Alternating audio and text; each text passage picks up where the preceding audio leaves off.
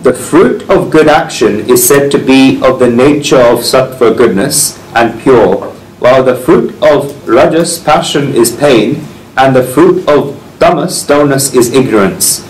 Those who chant the verses of the Gita loudly in this birth certainly get a human body in the next birth. Everybody wishes to become a human being in the next birth.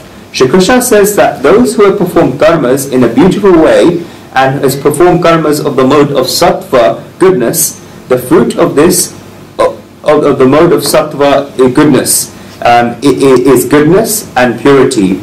And the fruits of the mode of sattva goodness mean happiness, gnan, wisdom, non-attachment, etc. All of these are fruits of the mode of sattva goodness. If one has performed satkarma, then they'll get the fruits of the mode of sattva goodness. And these are pure fruits. If a person has performed karmas of the mode of rajas passion, then the fruit of this is pain. And if a person is performing karmas of the mode of tamas dullness, then the fruit of this is ignorance. What are the fruits of all three of these? What are sukritasya karma? Shankaranandji says that these are karmas that are performed with an intellect that has surrendered to God. In the third chapter, while describing karma yoga, the yoga of karma, God said that tadartam karma kunteya mukta sangha samachara. Therefore, O son of Kunti, do your work as a sacrifice, becoming free from all attachment. There are two words, madatam for me and tadatam for God.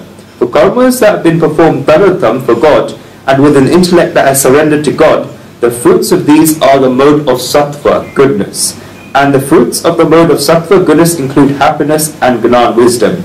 If I were to say with a lot of clarity, then I'll say that however much happy you are in this life, then consider either that you perform karmas of the mode of sattva, goodness, in your previous lives, or you have performed them in this life, and that you're getting the fruits of them.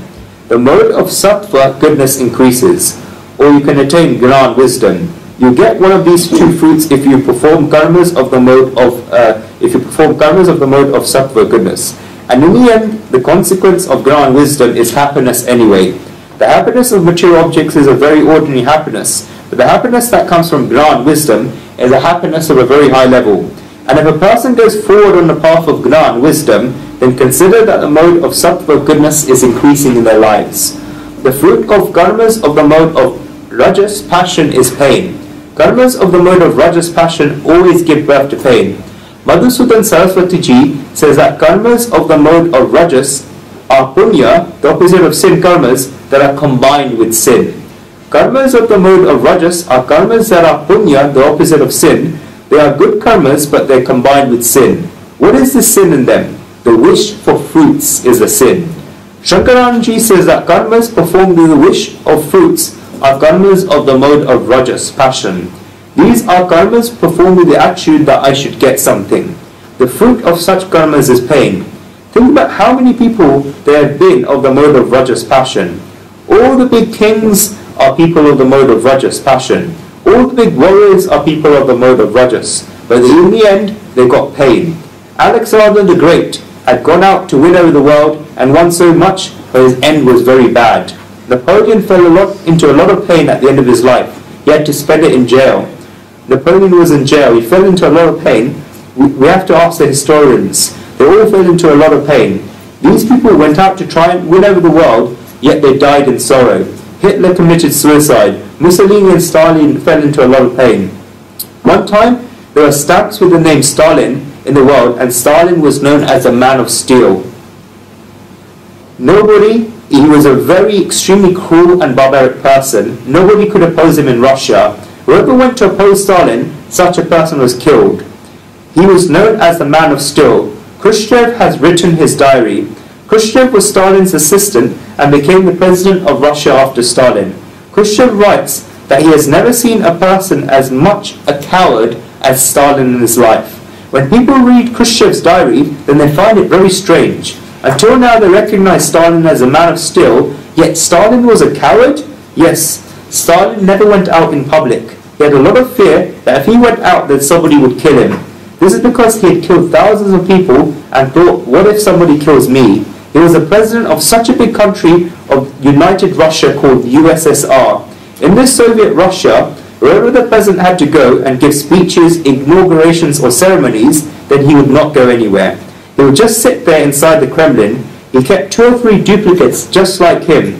And wherever he needed to go somewhere, then Stalin would send those duplicates. His duplicate would go and cut the ribbon with scissors, and the photo of the duplicate would be printed in the newspapers. Stalin would just sit there in the Kremlin.